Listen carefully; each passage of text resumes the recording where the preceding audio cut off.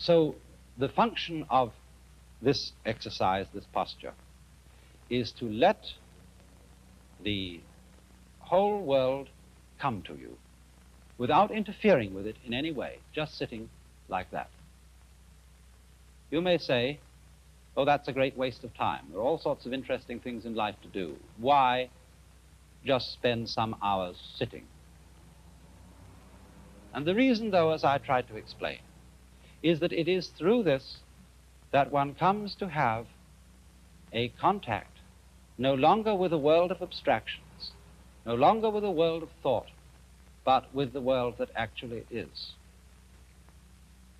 Now, as you do this, you begin to notice a rather curious change in your general feeling of life.